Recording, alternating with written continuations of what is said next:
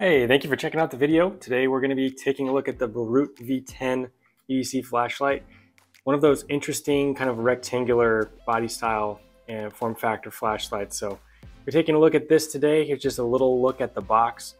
And while we're doing this, I want to thank Boruit for sending this to the channel for review. This was a sample they sent out for review, and they did provide a link. It's not an affiliate link, but it's a direct link to their Amazon listing if you like what you see and want to pick one of these up. But yeah, without further ado, let's check out the light itself. Yeah, very interesting fob sized, like a larger fob size light here. And yeah, the only other light I have that's kind of a similar form factor, it's a bit smaller, it's the Angel Eyes E8 flashlight from Rovivon. Here's a quick side comparison between those two lights. The Rovivon's a bit smaller. However, what might interest you about this light, it is significantly more affordable. It's about half the cost of the Rovivon, if not more. So if you like that light and don't want to break the bank, and you like what you see here, this might be a good alternative. And yeah, as I understand it, I'm not too familiar with this company. I just know that from a little bit of research on this light, the V10, this is a newer model of the V3, I believe it was, with their first iteration of this style of light. And I believe this casing is glow in the dark. We'll have to test that later in the video. Looks like it also comes with a key ring as well, so that you can use this kind of like a key fob if you want to run it on some keys. And then there's a USB-A to USB-C cable included as well. And here's that manual. I will hold this open if you care to read it. You can pause it if you like.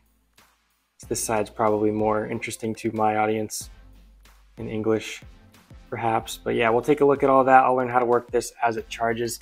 And this is USB-C rechargeable, as you probably guessed from the cable. Looks like the port's back here under this flap. So yeah, let me get this charged up. The V8 is charging, and I just wanted to point out that it does have an indicator light here as well. I imagine that turns green when the light's fully charged. Did also notice this claim here, 1000 lumens. That is quite a lot of output for this size of flashlight. So either this thing's going to be very hot and produce that output, or not quite get up there. We'll have to see. But yeah, lots of different LEDs here on the face. We'll have to see what those are and what they do. And then yeah, 3 up here up front as well, 2 main ones, and then I think that's the UV LED right there. So we'll check all that out in just a second. All right, the V10 is charging, and I wanted to show you that it can be used, the light can be used while charging simultaneously, so that's pretty nice if you needed to extend the life of the battery a little while, like in the event of a power outage or something, or you're on the road, power bank, you can do that. So yeah, that's cool to see. And then you can also use the main LEDs as well if you prefer to use these ones as well. Same deal, you can charge as you go. I figured I'd go over the UI really quickly here. There's a lot on this light, but the UI is not too complicated, thankfully. The best way I've come to think about it is that this main switch on the right, the power switch, operates these main 2 LEDs. So by holding it down, you can jump right into the claimed 1000 lumen turbo setting, and then release. It's almost kind of like a momentary turbo switch right there.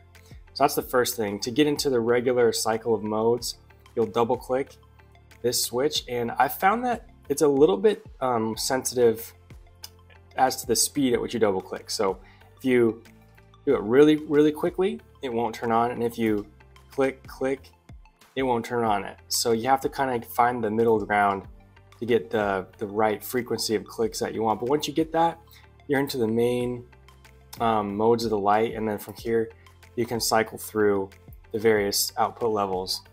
So yeah, low here, I think they call this economy mode, to medium, high, turbo, and back down. So that's it for this switch right here.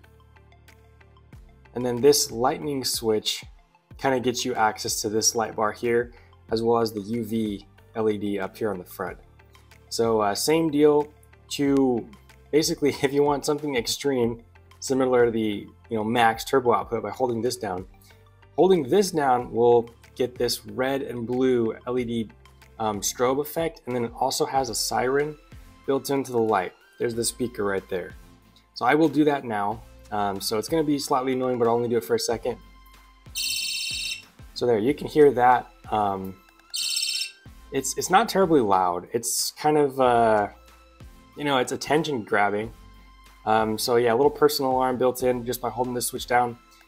And then if you want to get into the rotation of regular modes, same deal as the right switch, you will double click, and then that brings you to the light bar. So we're looking at like a warmer, you know, floody LED right here.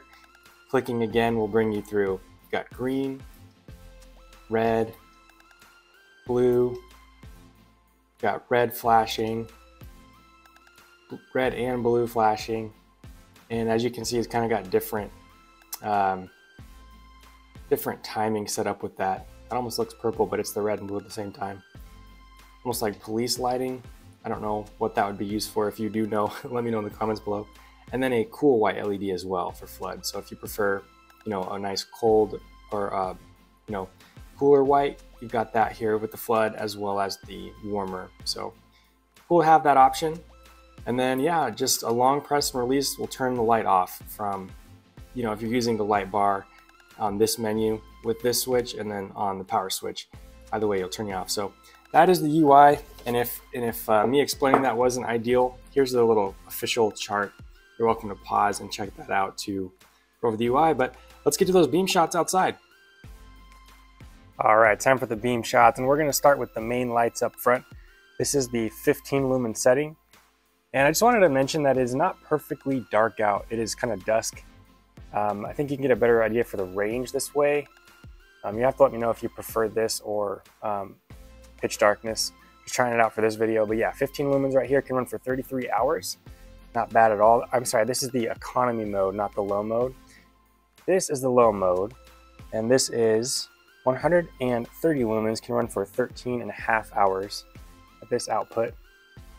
Very nice. Next up is medium. This is 240 lumens, can run for 6.5 hours. These run times are kind of impressing me, but the battery is big.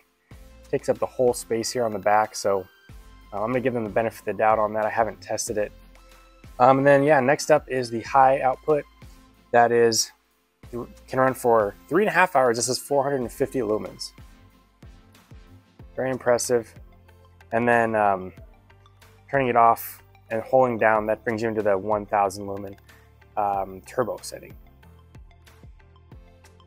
And because I've been using this light a little bit, the metal up top here, the bezel is getting warm to the touch. So I just wanted to point that out, but that's to be expected with high output.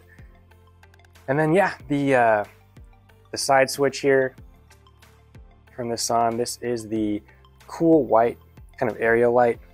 Try to give you a sense for what that does on the grass in front of me here. So I'm going to turn it away and angle it over. So this is more of a flood oriented beam. Cycle through. This is the warmer color temperature light tint. So this would be good for a room. If you just need nice area light. It also has red, green, blue, the red and blue flashing, and then the UV as well. Here's that glow effect really standing out. See some fireflies in the yard. It's pretty cool. We've got a high school football game in the background too. It's a good time of year. To access the UV LED up front here, you can have this light on in a different menu to access it, or from off. Triple click of this lightning bolt switch will bring you into that UV light. So there it is. And yeah, so if you need to verify bills or just check things out under UV light, you got that. To turn it off, same as normal, you just kind of press and release. Once again, from off or from a menu, that triple click will bring you into the UV. As always, I'm just a guy who pushed record on a phone to make the video, but if you do want my thoughts on this light, I will give them to you. First, we'll start with the pros. I really like the price that this comes in at. So this comes in at $23.99, which is less than half, almost a third of the cost of similar lights in this form factor. This is the Rovivon Angel Eyes E8 keychain flashlight. I really do like this light. I have a video on this if you're interested, but this comes in at the time of recording. It's on Amazon right now for $59.99, whereas this is on Amazon for $23.99. So significant, difference in price. So if you're balling on a budget and want to pick up a fob style light with a lot of different LED options and UV, this is a good place to start looking, in my opinion. Another thing I like about it is the USB-C connection. Obviously, that's a winning connection type. I'm glad it's not micro USB-C. I'm sorry, micro USB. I'm glad it's USB-C, especially if you have a phone that can take this type of cable. The UI I also enjoy. It was easy for me to figure out. Whenever I get these type of lights with a bunch of different LEDs and stuff like that, I get a little intimidated, but this made it kind of easy to think about it. Like the right switch with the power symbol operates the two main lights up front, whereas this one operates, the smaller LEDs and the UV.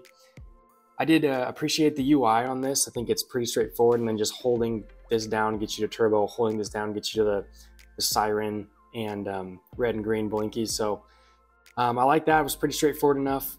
Cons, oh my gosh, I totally forgot to mention this magnet real quick. So this does have a magnet on it. So if that's important to you, it does have a really strong magnet, able to hold it, horizontally like this, vertically, no problem. So if that's important to you, I didn't want to leave that out.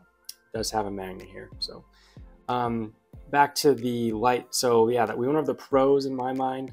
The cons, you already know, if you've watched my channel a little bit, that I don't care for built-in batteries. If I can avoid them, I will, just because over time their capacity does get worn down.